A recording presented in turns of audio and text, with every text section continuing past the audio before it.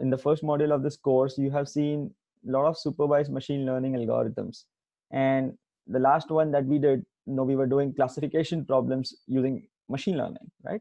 In those scenarios, what we are given is a data set like this. Over here, you have been given a data set where you are given house size, location, the age of the house, and your job as a machine learning engineer is, by looking at this examples over here, you need to predict what will be the scenario be for these next two cases. Over here, you just have three examples, but it's just a dummy data set. In real life, you would have thousands or millions of records that you look at. And then based on what you see in your training data, you would come up to predict the targets or the labels for the test data points as well. So these points are your training data sets, and these are your test data points. Okay. By now, you guys should be familiar with these terms. But what happens when you come across a scenario like this one? Over here, what you see is researchers are trying to analyze the MRI scans of your brain. And based on the different activity a person does, different parts of brain might get activated. Okay. And to come up with these visualizations, they were not given any labeled data sets, right? They weren't told that, look at 10 million records of brain scans, and this is what we have found, and now predict what you're going to get. So there is no previous research done, a similar research done, and there is no previous labeled data set there, right? It's not possible. When we are trying to make sense of our data, we come across situations where there is no prior, either there is no prior work done in this field, and there are no data sets which are available, with there aren't any labeled data sets which are available. Over here they had lots of MRI scans which might be available in a hospital's database, but no meaningful information would have been generated, because think of the output that an MRI machine might give. It could be the electrical pulses or MRI images which would contain the data rows or the features in millions, or even more than that. Often we come across situations like these where there isn't a formal problem, or we know that we kind of know what we are looking for, but we still don't have any prior information about the subject itself.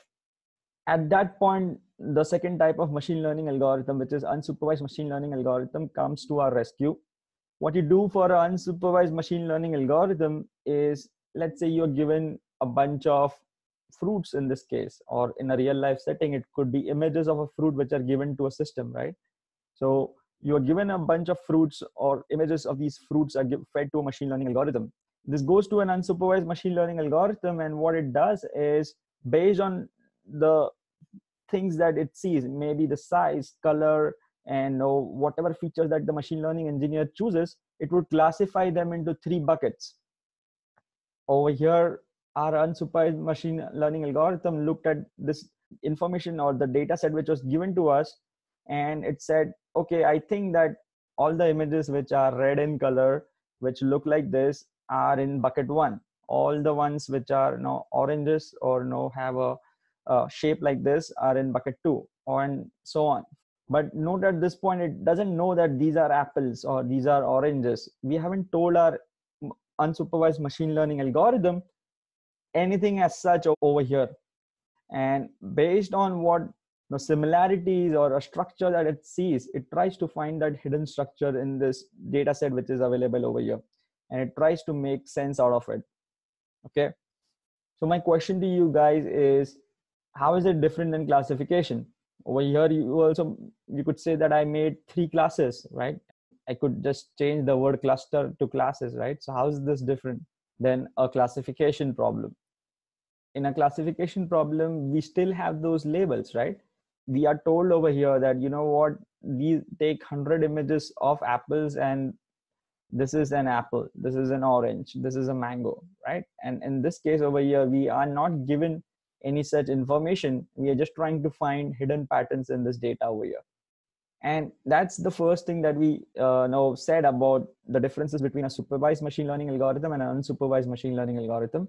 That within a supervised machine learning algorithm, you'll find that you have a labeled data set to work with.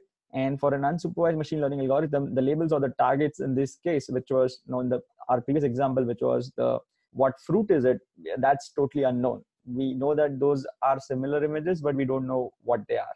For a supervised machine learning algorithm, you most likely you are gonna come up with these two tasks. The one is the prediction.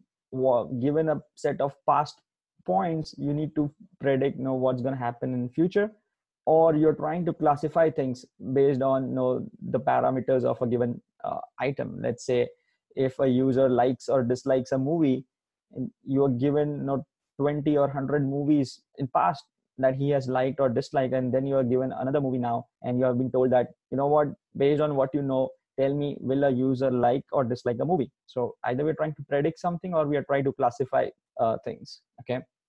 Whereas an unsupervised machine learning algorithm is trying to find hidden patterns in the unlabeled data. It is trying to find a structure in them and find similarities in the content there. Overall, what you could say is supervised machine learning algorithm is a problem which is more formalized, mathematically speaking, or even conceptually. For an unsupervised machine learning algorithm, you kind of don't know what you're looking for. So the problem itself is ambiguous in that case.